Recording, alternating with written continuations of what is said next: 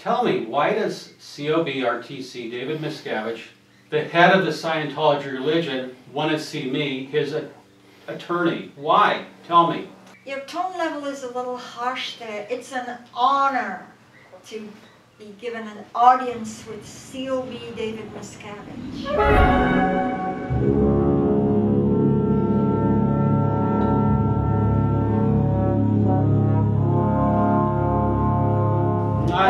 I want to tell you. Yes.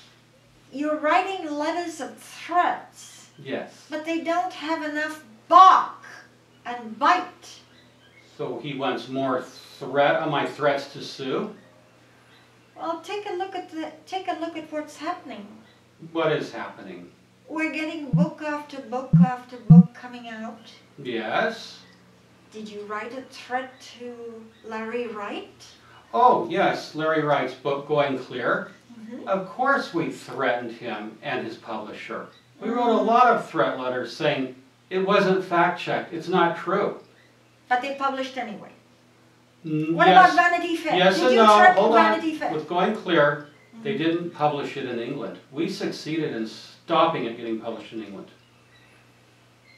Now, on Vanity Fair, let me recall, that was the article where Vanity Fair Maureen Orth was doing a piece on David Miscavige interviewing potential wives for Tom Cruise. Pimping for Tom Cruise. Yes, that refreshes my memory. We threatened Vanity Fair seriously. That was a very serious threat to Mr. Graydon Carter. And they still published. Yes, but they were threatened. They almost didn't publish. It almost worked. Nevertheless, they have this commitment to free speech. It's hard to stop. Some of these books, David Miscavige's niece, Jenna Miscavige Hill, Was her publisher threatened? We threatened her publisher. But you can't always stop the publication of books. You publish Scientology books, they get to publish books. So we have to find ways to combat them using more innovative threats, maybe. See, here's the thing. Yes. We threaten every journalist, every TV station, every media person, and now the internet is laughing at us being toothless. No, don't touch the camera. Go ahead, sue me. You refuse. You prefer to be sued? We're not afraid of you, okay? Anything you do is just going to make more attention. We only threaten to sue, and we never sue. How do we resolve that? Well, first of all, that's somewhat of a generality. The entire internet is not laughing at you. Only part of the internet. Granted, a large part. But if you could help me out, like I said before, run things by me. For example, you're in a court in Texas right now because you have the squirrel busters. Well, Marty, can you go get me your meter? Marty, can you bring me a PC folder? So I'm, as your lawyer, handling things after the disaster, not before. That's why I'm saying maybe you should review things with me, and maybe you wouldn't get so many of these books. Yes, but the subject is this. Yes. Something is wrong with this threatening. First of all, it's not working. The media have got to know that these threats are idle threats. How do we disguise them more?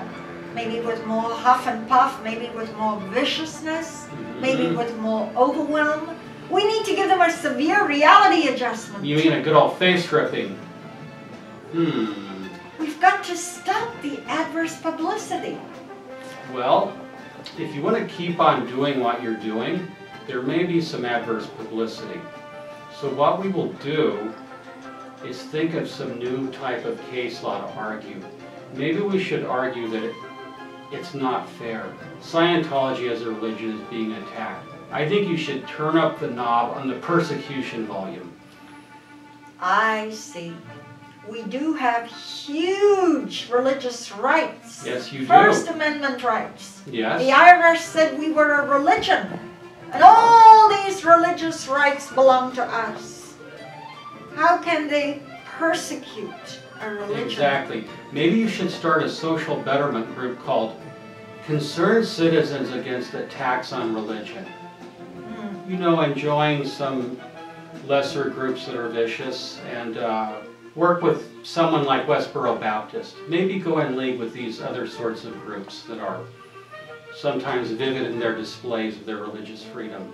You know, we as the Church of Scientology have a dogged determinism to win this battle. We are going to prevail. We are going to win. Never has our determination been more solid. Do you understand that? Fully understood, and I'm here to help you as your attorney. I'll push it as far as I can legally, as I've told you before. We'll take it right up to the edge of the law, but not beyond. Are you with me in this?